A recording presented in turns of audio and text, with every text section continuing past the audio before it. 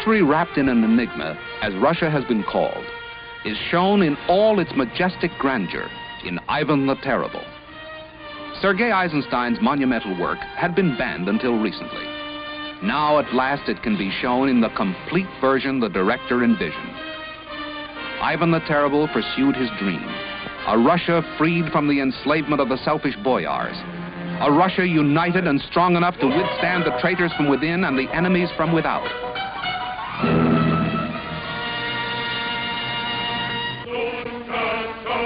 The grandiose settings, the raging intrigues, the fierce battles form the backdrop for the sweeping drama Eisenstein has fashioned with a power that has rarely been equaled.